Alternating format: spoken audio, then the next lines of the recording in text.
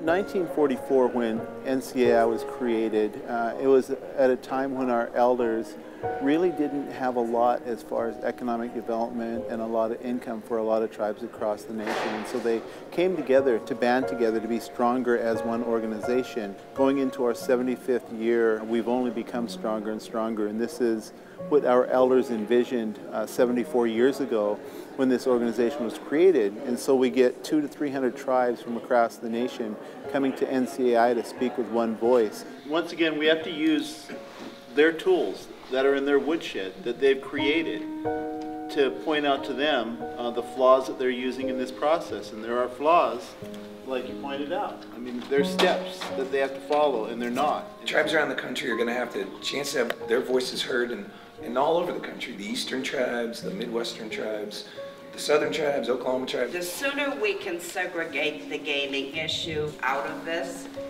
the less difficulty we're going to have in getting political support on the Hill and perhaps even within the administration. When the Trump administration first rolled out their budget, there was a consideration to eliminate many of our tribal programs and budgets that would hurt the poorest of the poor people. We still have some third world conditions out there where one tribe, its yearly income per member is only $3,000 a year.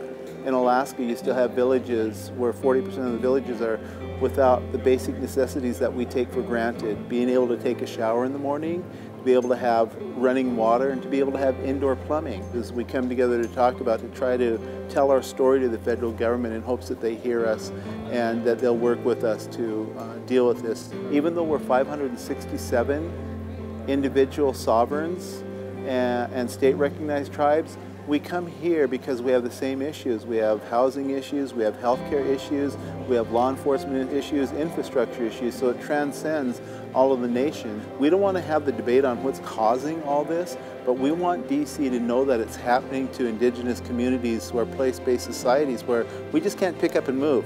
We can't move our reservations. I mean, we're where we are, and we're seeing impacts because of the environment. So they could hear our tribal members whose people have lived in a place since time immemorial, to be able to hear their stories on what the impacts are happening to them. So all these issues, I could just keep going on, but I think that's enough for today.